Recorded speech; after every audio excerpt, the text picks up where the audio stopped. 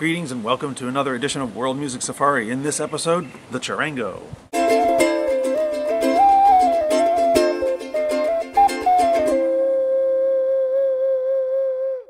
So the charango is a small stringed instrument that hails from Central and South America, and it's a beautiful little instrument that's played more in ensembles, sort of as a rhythmic instrument, and you can see that it has 10 strings on there, set in courses of 2. So it's played similar to the ukulele. In fact, I've tuned it that way, but you can see that the 10 strings on here act more like a course of 5 strings. You can kind of see 1, 2, 3, 4, 5.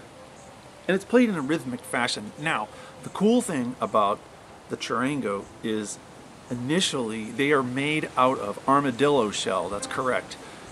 They have armadillo shell on the back of it. And you can kind of see that on this instrument.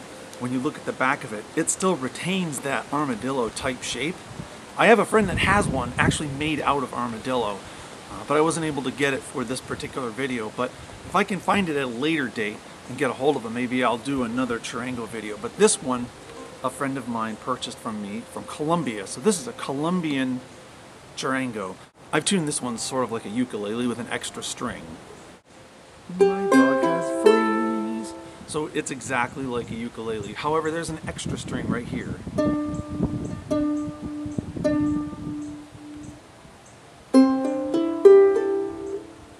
So it's kind of like a mandolin ukulele. It's got these extra strings in here, but the really cool part about this is the one in the center isn't an octave. It's not the same note. So there's a low C,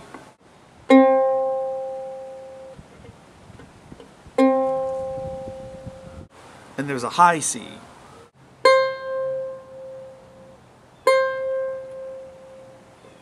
Now the others are tuned to themselves, just like a mandolin. And so I would play it like a 5-stringed instrument, even though there's 10 strings on this instrument.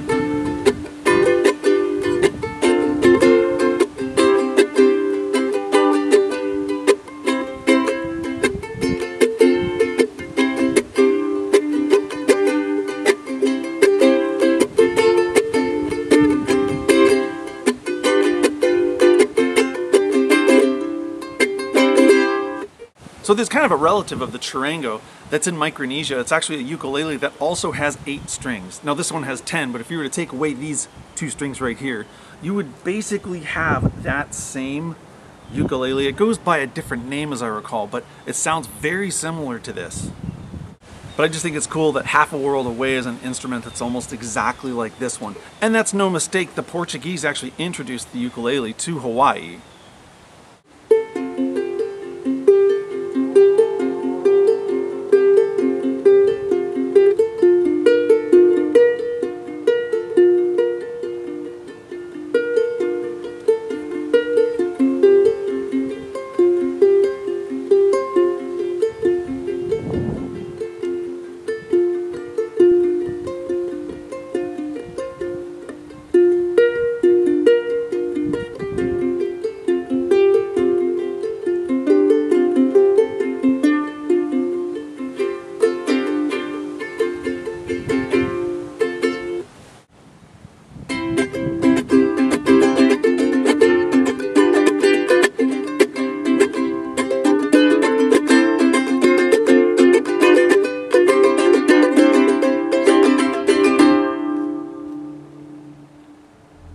Alright gang, well that's it for this episode of World Music Safari. If you have any questions, leave them in the comments below and I'll get to them.